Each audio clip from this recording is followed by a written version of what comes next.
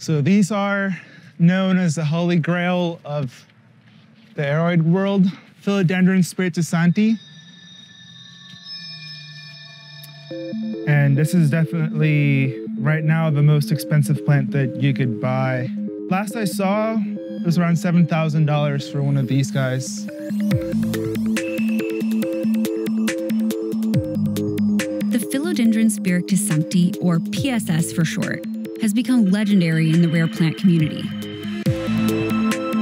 It's part of the aroid family, like many leafy houseplants, peace lilies and arrowheads, for instance, but it's way more rare.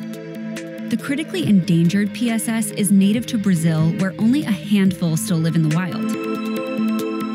They're slow-growing and really tough to reproduce.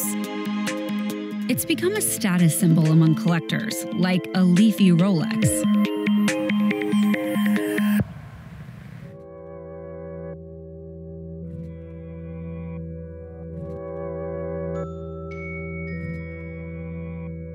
And like a Rolex, the PSS is catching the eye of some nefarious admirers. The main emotion I feel is disgust.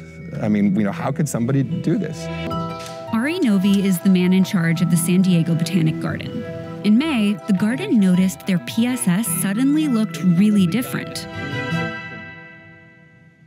So there was a main body of this plant that extended out and hung way, way down. This was a pretty large specimen. It really was an amputation. Somebody essentially came in here and cut the head and torso off of this plant. We very purposefully installed this plant here in one of these floating plant chandeliers because it's hard to get to. Somebody came up here with a pole saw or a telescopic loppers of some kind and cut the plant off. I mean, I'm trying to understand it. So a pole saw, so you're holding it in your hand and you're targeting that stem right there? Clearly the person who took this plant wanted one plant and one plant only. What kind of depraved person, wants to take a plant from a public institution, where it's meant to be enjoyed by everybody and steal that into a private universe where it's now for the enjoyment of one or very few people so dishonestly.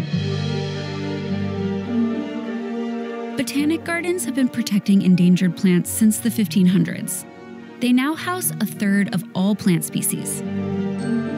But many got their early inventory through methods we'd today describe as theft. For instance, Sir Henry Wickham smuggled 70,000 rubber seeds out of Brazil under the guise of academic research. There's long been a tension between preserving biological diversity and capitalizing on human fascination with rare flora. It's just that today, gardens are the ones being stolen from. It took us a day to process that this Philodendron spiritusante was stolen. We immediately contacted law enforcement, and then we immediately started our own internal investigation. But it's not like there's anybody who really specializes on the police force in agricultural crime and this kind of crime. We also had people who said, we're seeing some suspicious activity, even on social media. There was an aroid collector who had been visiting our garden just in the month preceding this theft, who had taken pictures of our plant and talked about how much he was drooling over. And after the theft, started posting some pictures of plants that some people thought could have been our plant. I go to my door and I find a card on my door saying it was from a detective. So I give my call back and she tells me that somebody said that I may have stolen the PSS and if I knew anything about that. So I answered all her questions and she thanked me for the information. Yeah, I couldn't believe that somebody would accuse me of that. The chatter speculated that Jerry somehow acquired the stolen PSS through Eric. One of my really good friends, he admitted to committing theft at a botanical garden, and I'm one of his really longtime friends, and unfortunately, sometimes a person can be guilty by association. It didn't help that around the time the plant went missing, Jerry posted a photo of a new PSS on his Instagram. Then he deleted it. This plant here, it's very yellowed, even starting to brown. That would be suggestive of a plant that's been separated from its root system. You sold a third PSS. I did, yeah. Some people were saying maybe that was the one stolen from the botanical garden. Oh, yeah. Yeah, I heard about that as well. So. What was it? No, not at all. No, that was, I got that one from my friend Eric. I gave my good friend PSS a couple years ago. It wasn't doing well with me. Eventually, it grew to a nice, large size, and I asked for a cutting of it back.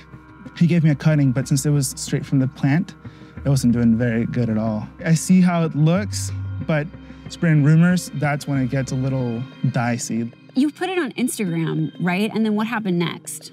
I took it down because there was a whole witch hunt going on. I did not want to get involved in that at all because I know how people just start accusing each other of just, well, these crazy things. This is not what I got into the hobby for. I just think with the current prices in the market, somebody saw it there and was like, you know what? It's right there. I'm gonna get it and I'm gonna make a profit off of it.